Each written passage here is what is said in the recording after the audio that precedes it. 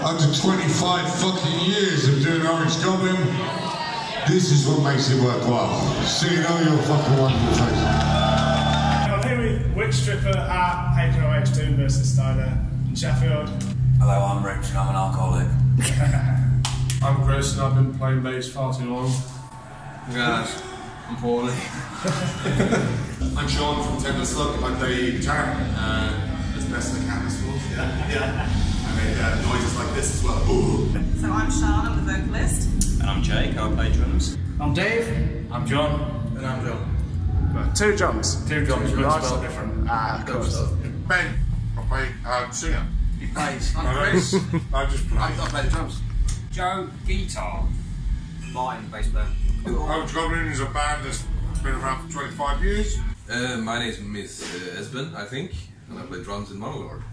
My name is Thomas, I play guitar and I sing in Monolord. Mika in the background. For ourselves.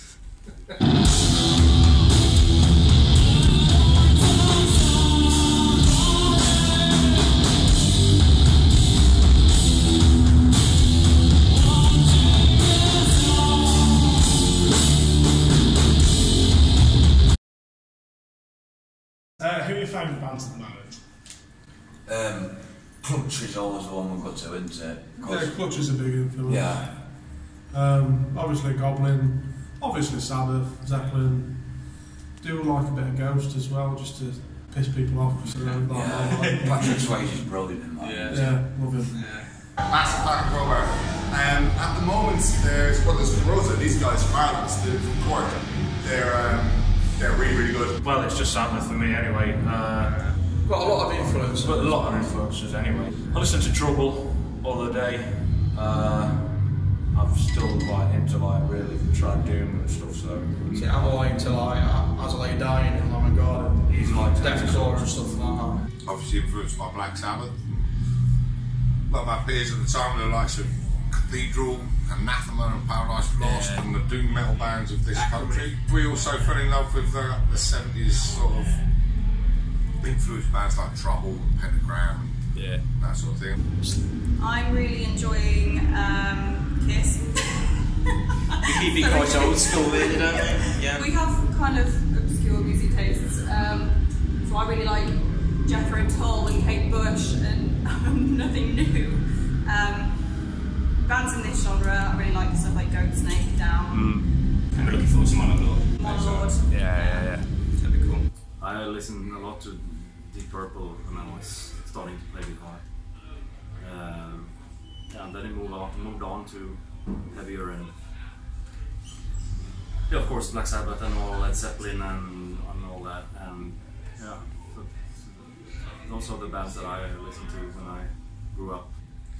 Same for me. I've been listening to all kinds of rock since I was this big, but I mean it hasn't been like moving into doom and now I only listen to doom and heavy stuff. It's like we all three of us listen to all kinds of music. Of course, I mean it would be boring if we only listened to doom all the time. Definitely. Yeah. Phil Collins. Phil the Colon. Yeah, mate. That's the one. Let's go to that Jacko Pastorius. Here we go.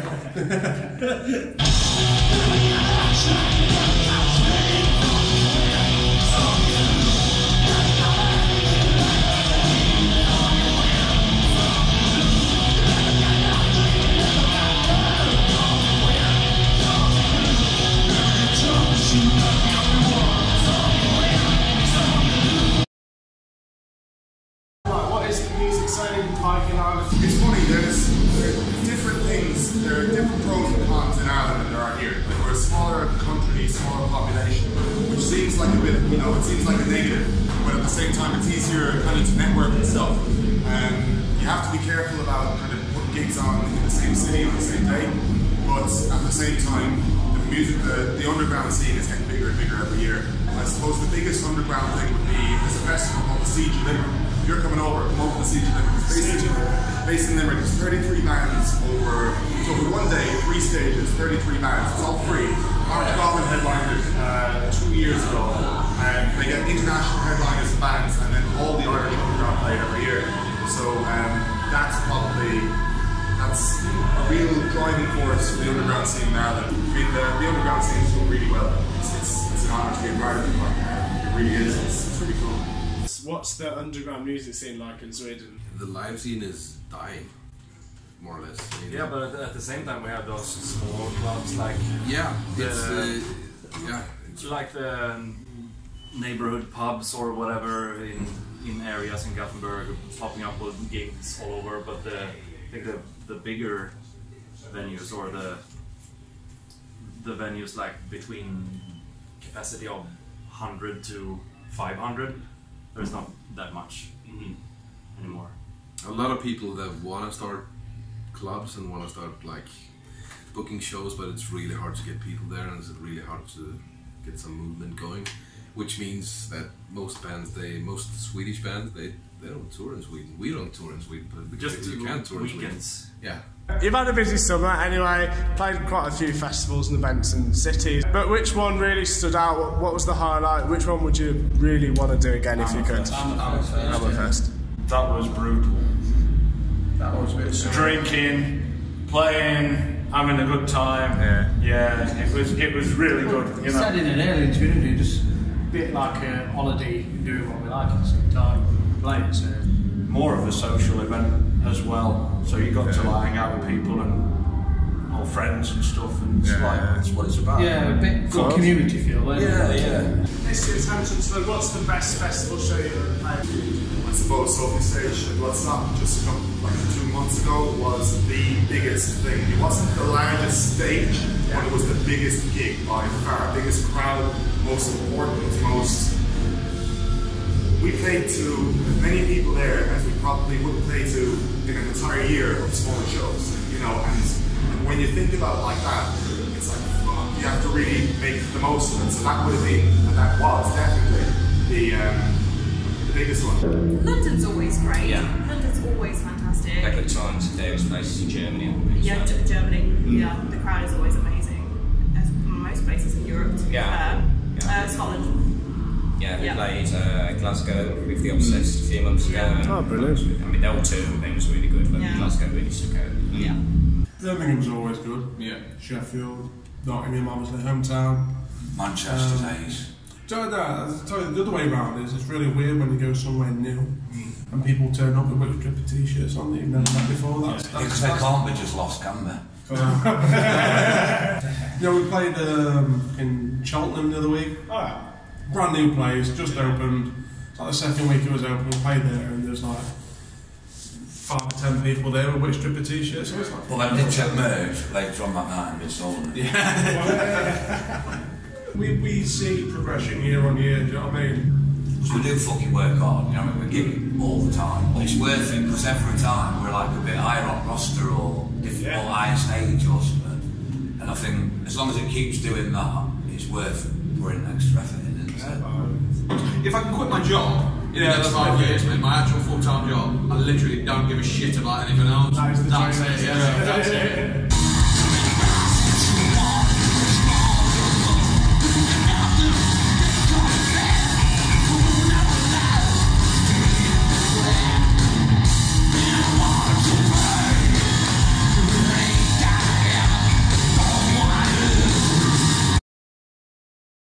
You went professional for about a year or so when Eulogy came out. What do you think it was about that album that sort of picked up so well?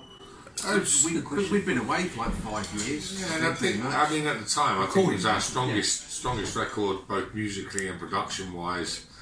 And as everyone says, the fact that we've been away for 5 years since Healing Through Fire. We've still been playing, but we just haven't recorded. There was just a demand for a new record, and if we're honest, personally, I think that was the strongest bunch of songs we've ever fucking written. Like there was the 5-year gap to have 5 years worth of ideas. Yeah. You know what I mean? But we still So you're going to be 2 weeks. Yeah, we still wrote the album in 2 weeks. But Yeah, I think It's what I'm most proud of. I think we've structured the songs a little bit better on that album. You know, there's not so many like, big jammy bits. It's all kind of. But the band's been around for quite a while in different incarnation, really.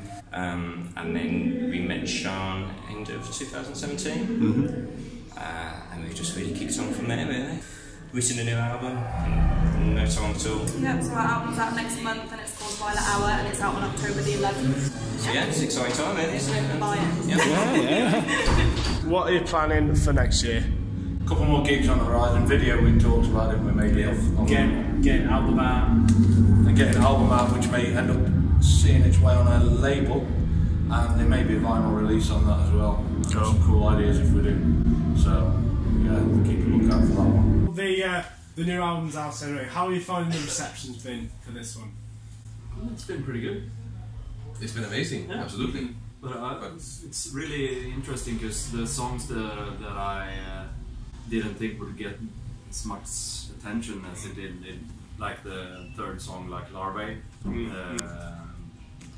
People seem to really like it, and I didn't think that song would be like a favorite or so, but it seems like people like it.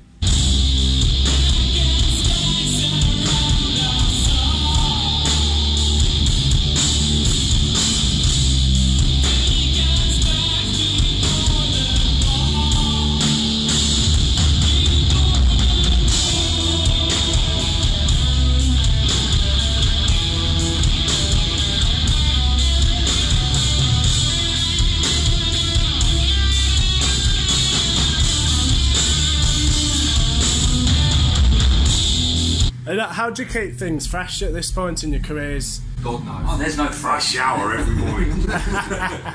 We just do what we do, I guess, and it falls into some sort We of... tried some disco do a few weeks ago. That's been rehearsal, yeah, disco do. Yeah, that's new.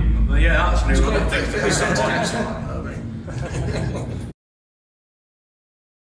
And what does inspire you lyrically, like, for the last 10 years or so? Porn.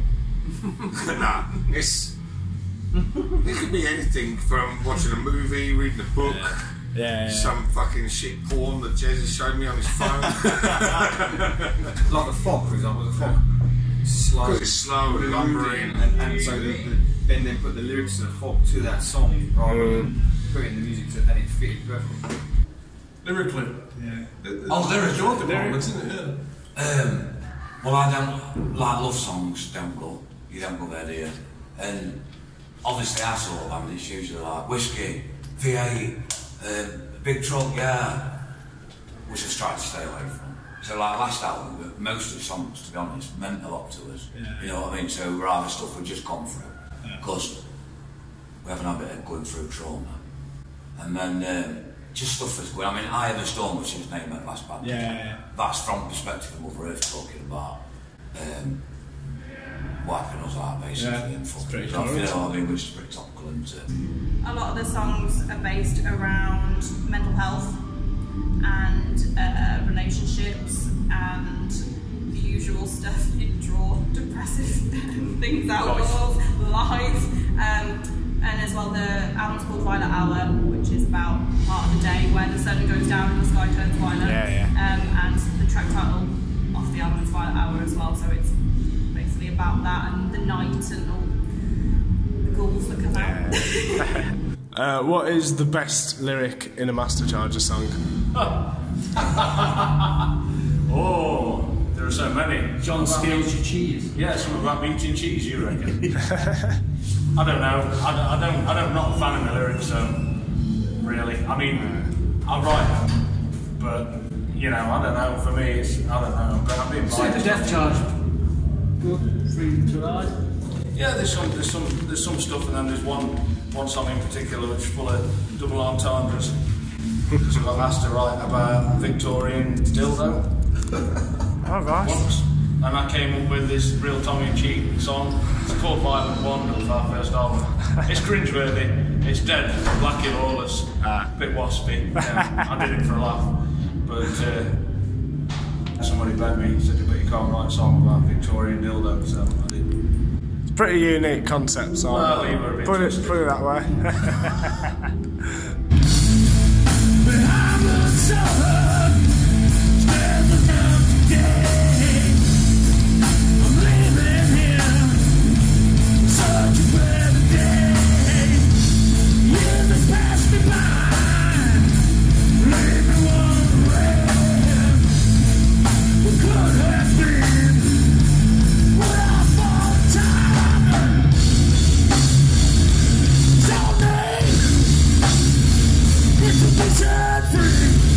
We're a bands to try and fucking make a point of writing new material when on the road as well. We've never found that to be productive. No. We've got the attention span of a goldfish. Exactly, we'd rather just sit and scratch our pollens. Sitting there looking at Facebook going, that's funny. Get kind of trapped in the dressing room. Yeah. When there's a big well down there where you could just go for a walk and find somewhere. You just find that line because you can become. Yeah, you can kind of. It's a weird thing. Oh, I've got to stay in the dressing room. We normally scour the whole town to find out where the fucking best drug dealer is. Where's the heroin? And then report them to the police. Of course.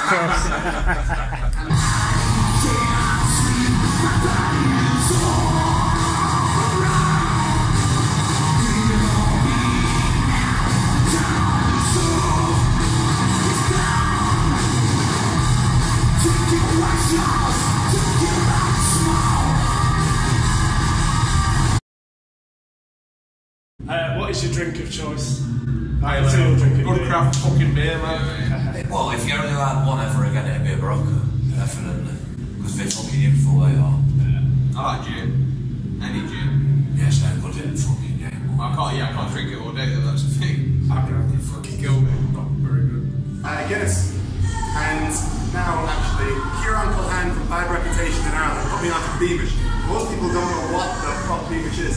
Beamish is a stout brewed in the southwest of Ireland that's like Guinness, but it's wetter than Guinness, if that makes any sense at all. And it's absolutely delicious. Everything. Alcohol. Everything but tequila. Don't like tequila, that one. I don't like gin.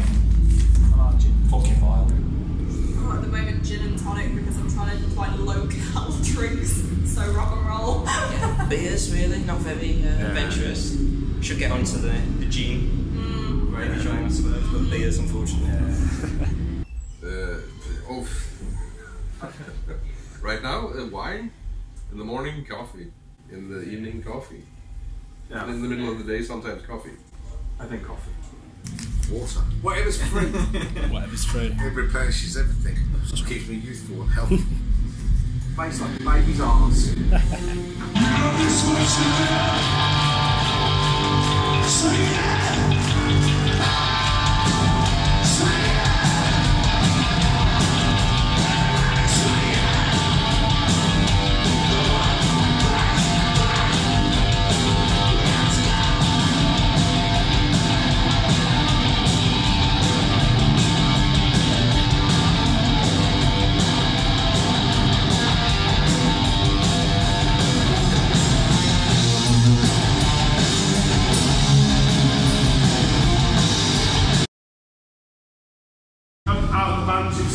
It's like, those people, who did you find you got on best with? Memorial are the nicest guys, like the soundest. When you have the singer like Carol greeting you like an old friend, just like, whoa, like, you know, it's amazing. They were really down to earth, just like the lads. It was Slug, it was Zelda Boats and Memorial, and we all just gelled really well. So far, what I've seen, some really cool bands. 10 Ton Slug set was awesome.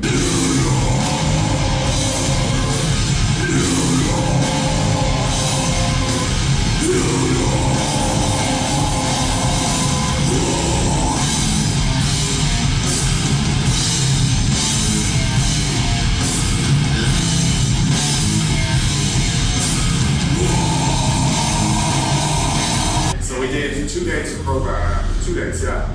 And on the back of that, then we got asked back. We did the Black Label one, which was immense. It was just, that was really mind blowing. It took me a while to kind of to register the fact that I go on stage and play guitar, and then Zach Wilde goes on stage and plays guitar. If you're gonna record your 5th album, but you got to choose anyone to guest, so it could be any instrument or a singer, who would you have? Weird Al Yankovic.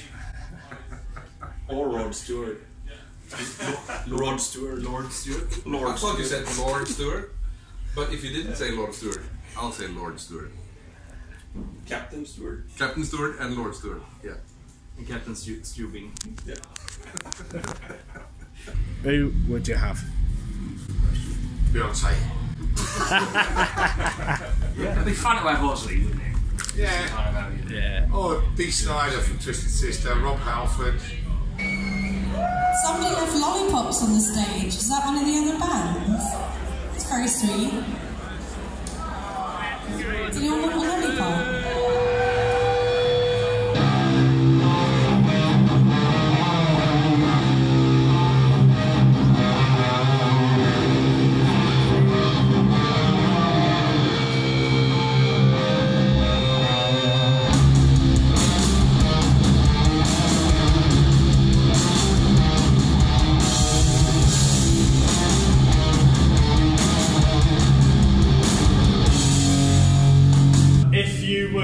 Mystical creature like a goblin or a witch, what would you be? I'm a unicorn, man. That's actually a unicorn. I'll call it. The way I look, I'll be an orc or something, you know? I want to be an imp. Imp and orc and a yeah. What was the thinking behind the cover of Wicked Game live on the last recording? I just thought it would make a really good doomy sounding song, and it really worked. So we went through a few songs, and then we all agreed on that one. So we were like, yeah, it's the right one to do. Yeah, there's others, aren't there? And then play that one again, that's it. Right, so the concept of an actual 10-ton slug in real life for me is terrifying. Yeah. But if that was real, how much soul would you need to defeat a 10-ton slug? I don't know. You wouldn't get too close to it with assaults before you got smushed, so, you know, you'll never defeat the 10-ton slug. You just anger him more. Just put it that way, yeah. He was really pissed off. You're going to put a concert on, and you can bring back one band from the dead, and Monolord is going to support. Who do you choose? I would choose Jethro Tull from 1971. That's very specific. Yeah. I like that. Yeah. 1971. Bring back Monolord. We're dead. Yeah. Yes. So what he said. So we can Which is Mika in the background for ourselves. Ben, you're a tall gentleman, but who is the shortest musician that you've played with? Come on, really? The shortest musician? Dio. Oh, I thought he was going to say in the band. Yeah, Dio was smaller than me, and I'm pretty small. There's a future quiz show. Yeah. Have you played with a shorter musician than Dio? Can't think of any. He was tiddly. You're stranded on a desert island, but there's a record player with you. You can bring one album. Sabbath, bloody Sabbath. Forever. Always. Forever. I'm just going to go a bit more mainstream than that. I'm going to go first album, Slipknot. I'm not going to pick one, I think it's too hard.